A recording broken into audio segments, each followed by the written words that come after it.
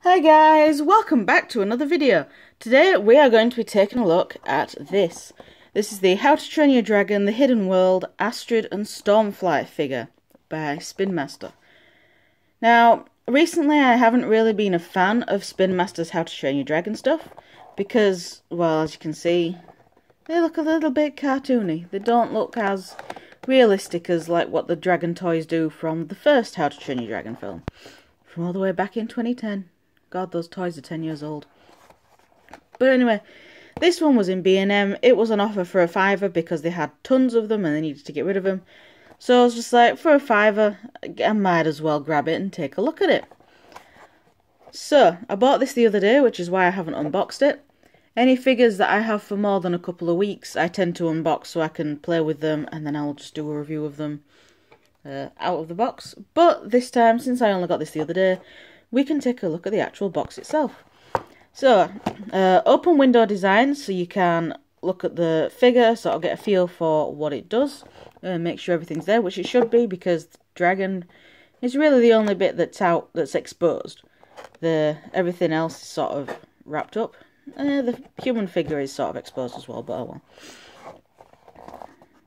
well. So the front we have the Hidden World logo, and Toothless with all his glowy parts from the Hidden World. There we go. On the sides, on the other side. On the back, we just get quite a nice render of the figure. Oh, this is like a CG model of it, rather than a photo of the figure. And we got all the legal mumbo jumbo and more legal mumbo jumbo on the back. And basically just saying, warning, don't eat anything.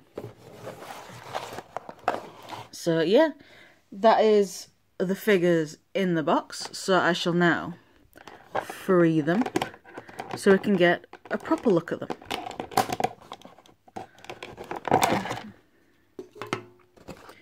I might have to do this off camera because I am reaching around quite a lot. So I'm just going to do it off camera.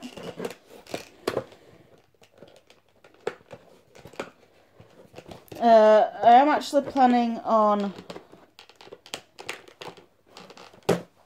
if it works out, I'm actually planning on making 2 videos this week.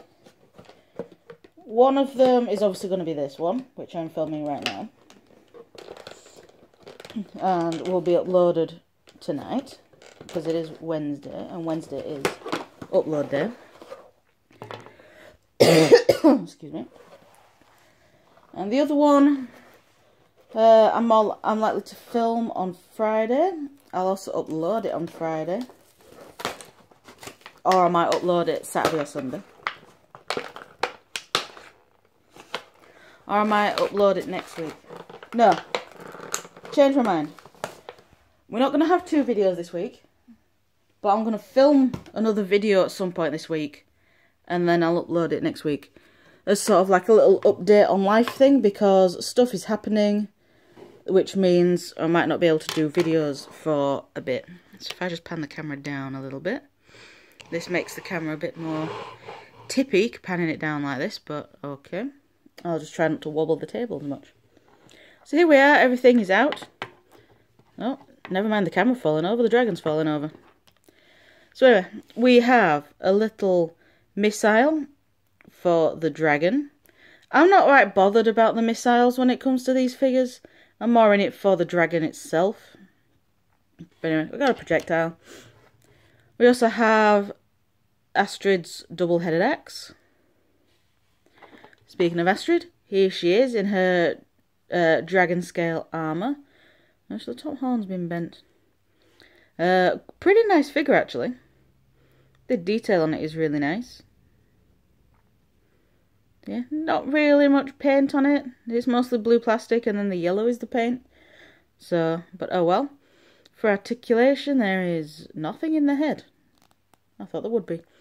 Arms can do full 360. They can't go out, they literally just go forward and back. Legs, can the legs move? Legs can move slightly, but they don't feel like they actually want to. So I'm not going to move the legs that much. Let's give her her axe. Oh, Very bendy axe. So there we go. She can hold her axe. Can she stand up with it? Yes, she can. So I'll move that to the back over there. You're not going to stand up with it now, are you? There we go. Excuse me. Let's put a bit more in the middle. No, she don't really want to stand up.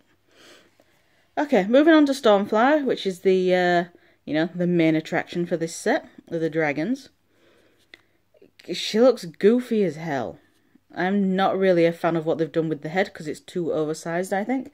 The rest of it looks fine, but the head just looks too oversized. It just looks goofy. I don't like it. But anyway, detailing-wise, detailing's alright. I've seen much better detailed How to Train Your Dragon figures though. Like the ones released for the first film.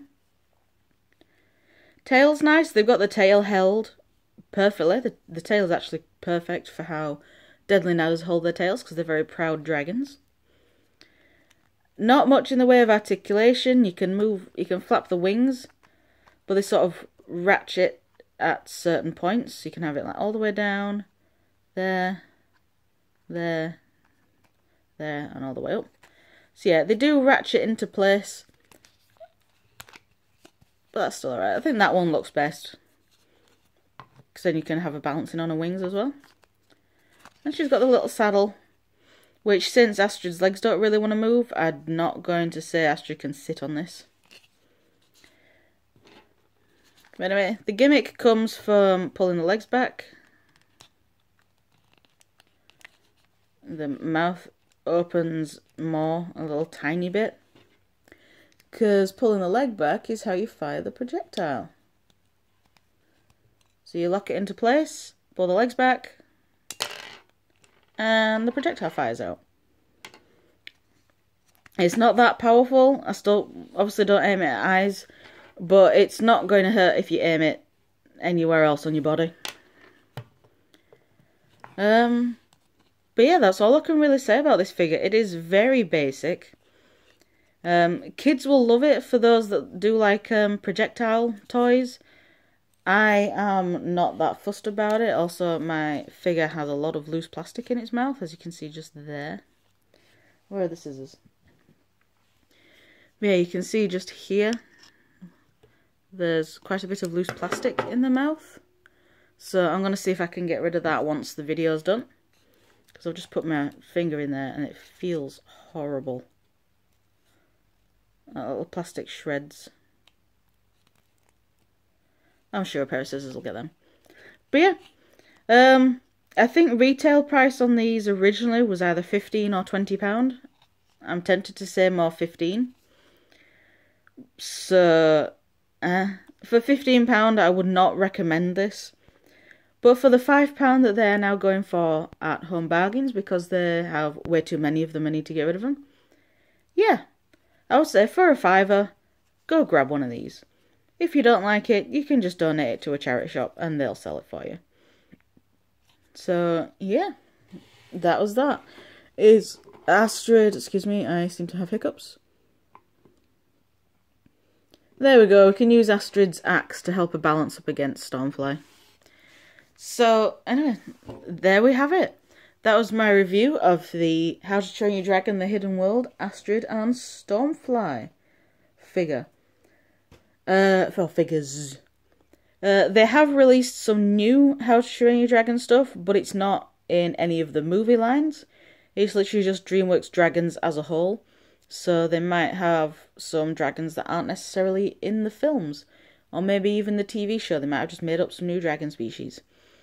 But I'm going to wait for those to go down in price, because they are, once again, quite expensive for what they are.